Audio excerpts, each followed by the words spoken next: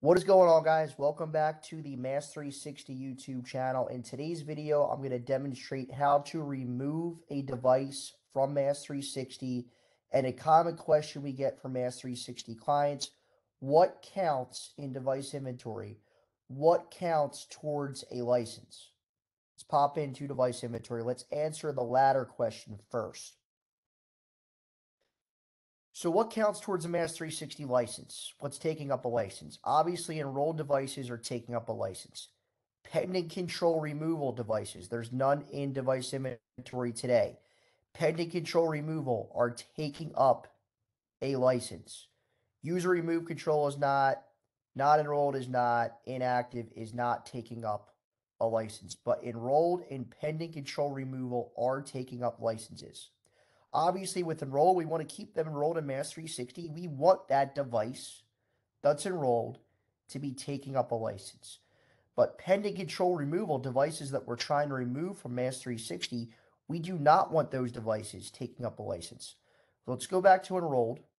Let's click on this iPhone here.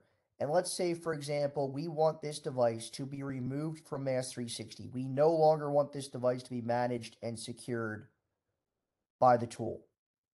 Let's wait for this to load for a second here. This is going to be a two-step process. We're first going to come over here to more, and we're going to remove control. This is going to unenroll the device from MaaS360. It is still taking up a license. It would now say pending control removal. The next step after we follow this, let's click out of this for a second. The next step is once it says pending control removal, we're going to want to come back down here to actions and hide that device. If the device is still actively enrolled, which it's not, the record is going to repopulate. That's important to note. Hidden devices get marked as inactive for searches. That's what it says here. But again, two-step process. We're going to first remove control.